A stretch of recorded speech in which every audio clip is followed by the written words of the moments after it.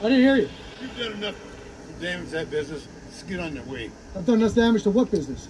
All these. Damage to them? Yeah, what are you doing for? What are you talking about? I'm making a travel video about your town. Well, okay, all right. Damage to the business? What would make you think of that? Well, I know, but I can't You're a see. young man. Don't be so angry. I'm not angry. Yeah, good. No, sir, I'm just trying. I'm trying to lighten up the mood here. I'm trying to protect our town. Okay, from I've what? lived here for 50, 60 years. Okay, so you want to promote it? Yeah, I do, but how do I know that? Well, you asked the Well, question. the people are walking around you because of you. People don't want to be in the video, so they That's why. walk around and I don't bother So them. what? So why do you do it?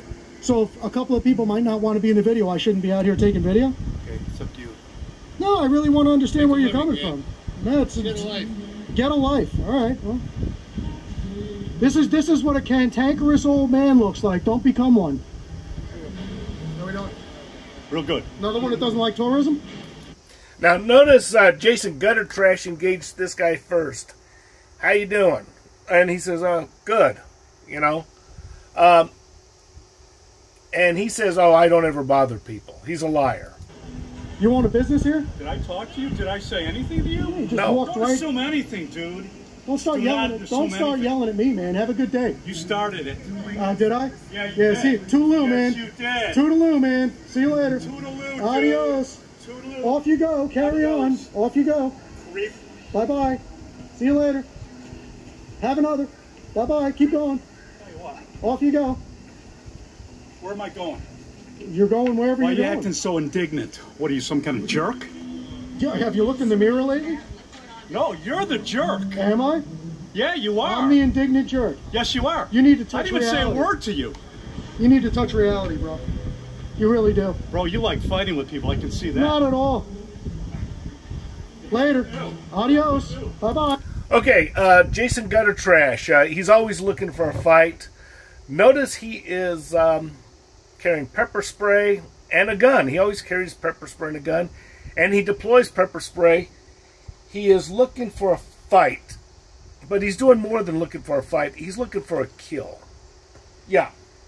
He is looking for a reason to use the gun.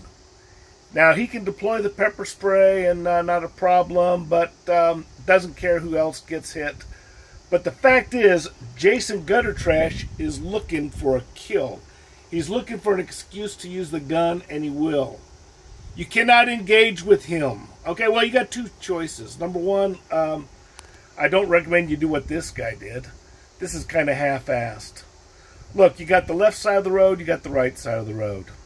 Okay, walk down either side. But if you walk down the middle, you're going to get hit by a car. I would try to stay away from this guy. If he says hello, you don't answer him. You don't acknowledge him. He's going to say it's your fault. The police can do nothing. The courts are going to say it's minor, and they're going to back him up. People back up Jason Gutter Trash. He is a millionaire, a multi-millionaire off of this YouTube thing. Yeah. And people support him. He's got lots and lots of subscribers. That doesn't do you any good, though, if you have a confrontation with him. So, one thing is, you're going to have to completely ignore him and just go with it and just move on, if you can. Now, the other choice that's legit is you're going to have to go all the way, and I mean you don't stop at nothing, and you recognize that you are in the jungle, and you fight like your life depends on it, because it does. He has a gun, and there's two of them. Now, if you do anything in the middle, like a little fisticuffs or an argument or a banter, you're going to lose, okay? Now, the thing is, if you were to go all the way, like in beast mode in the jungle, fight for your life and do what you got to do, you would get in less trouble than if you did something in between. You would have I'd say you'd have a very good chance of coming out okay. You're not going to come out okay if you go in the middle. So I would recommend trying to avoid him and, ignore him and just move on if you can. If he does not leave you that option, then you got to go the complete other end of the spectrum. And that's my humble opinion, which I'm entitled to. So obviously you have a dock worker right there, in the black, and his job is to clear the dock for the dinner boat to be able to dock. Because you see what's going on.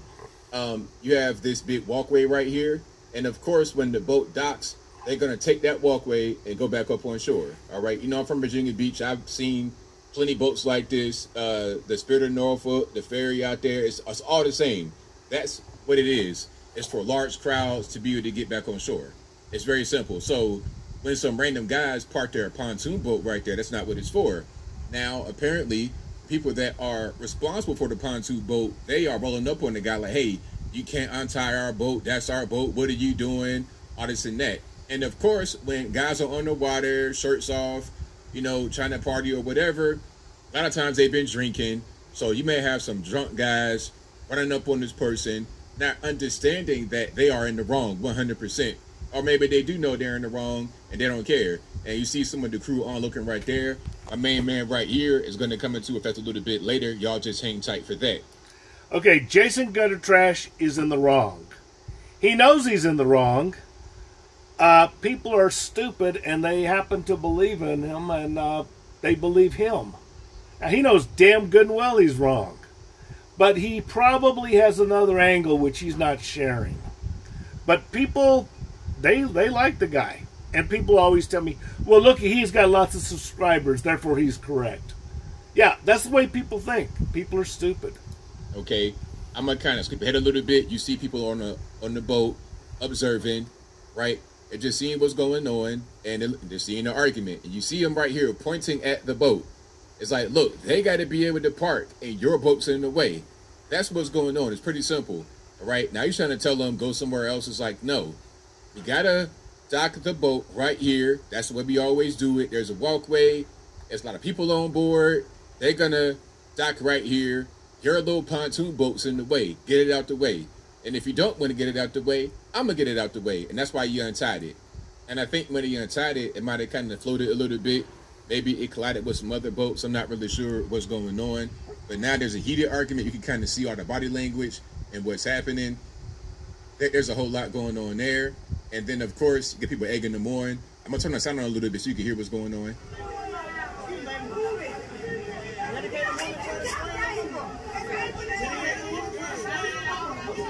You can kind of hear what's going on. There's a little bit of commotion because they see what's happening on the boat, right?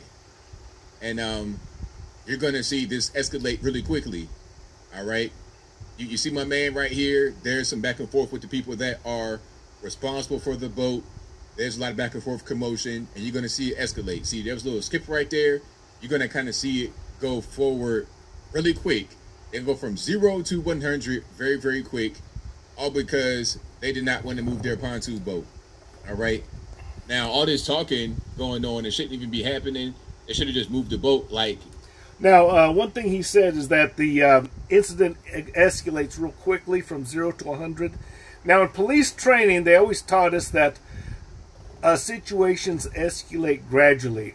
That's bullshit. And if you'll notice, the people that taught the class were never road deputies.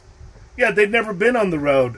They'd never been anywhere. They'd always been like, let's say, lieutenants or somebody that started out as lieutenants their first day of the job and never, ever went to a police academy. They put out a lot of misinformation, which is confusing.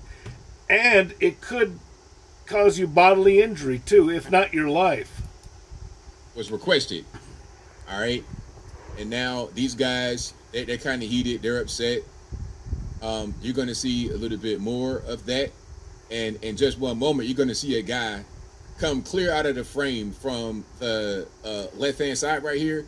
He's going to come from out of the frame and attack my man in the white shirt. And again, my man right here is a dock worker. He's simply doing this job to clear the dock for the dinner boat, the party boat, to be able to dock. And you see the body language. They're not really understanding what's going on. See, and there we go. See, a man, and you see the hat flop like that. I think the reason why that happened is because I got to send the signal. He's probably been in this same scenario before. Maybe not the exact same scenario, black pontoon boat, drunk white guys or whatever, but people are going to be on the boat. They're going to be drinking. They might get a little bit testy, a little bit violent. So when the hat goes up, that's like a bat signal. Hey, y'all, please come help. Right? So now they're fighting. And this turns out to be a big brawl, of course. Here's our problem. You know, this is what we're working for. I'm sure she'll be here. Great. We have management. I have to let you know that we are not a designated confidential resource here on campus. Yeah, so we have to work for crap like this, you know? I'm sure she'll be here. But what we're doing is we're working for people, management, who doesn't care. This is the type of management we're working for. This is what the police are working for. This is our city council. This is what we've got that's not backing us up. So if you have a problem with these frauditors, calling the police isn't going to work. That is not an option. Even if the police wanted to help us, they couldn't. I mean, first of all, they can't. And if they wanted to, they can't. If Carpenter intended they live to be a ballistic missile lobbed at 80s materialism and excess, he's never been shy about who he saw as the ultimate symbol of that excess: President Ronald Reagan. Speaking with Starlog around the time of the film's release, Carpenter was clear on this point, calling the president and his cabinet a bunch of crooks. In the years since, Carpenter has been happy to elaborate on his contempt for Reagan whenever given the opportunity. And as he should be. Yeah. Reagan was the tipping point of our economy. We had a very good economy, the best in the world, and we went from the world's biggest creditor to the world's biggest debtor in his second term. So yeah, he completely ruined the economy. Not for the rich, not for the super rich, but for all of us. And yeah, you listening to this, you're not part of the super rich. Yeah, they got a club and you're not in it. Can either believe it or they cannot believe it. I don't give two f***s, but I am telling you right now, that back there is not real. Okay, this was that incident of that crazy lady on the plane. She did not get arrested. Nothing happened to her. Let's look at why. If you did what she did, you would be in jail. And you would do time. Okay? First of all, she's very good looking, and she's physically fit. She's extremely rich. She lives in a $2 million house, okay? And she's been flashing the signs of Baphomet. Yeah, it's pronounced Baphomet. The T is silent. Most people say Baphomet. But, yeah, she's connected, all right? Which is probably why she's got the money she's got, okay? I don't know the full deal, but she's privileged. You're not. Okay? Amagansett Press is privileged. Don't know why, don't know how, but you're not. Oh, and by the way, it's the star of Mendes, or the head of Mendes. People say Mendes, but it's actually pronounced Mendes. Okay, so if you're connected and you're rich, you can, the laws don't apply the same, okay? The thing is, as regular people, if you come across these frauditors, you have to either go 0 or 100. And if you go 100, you got to go all the way and go like your life depends on it. Because it does, okay? But anything in between is, well, unacceptable.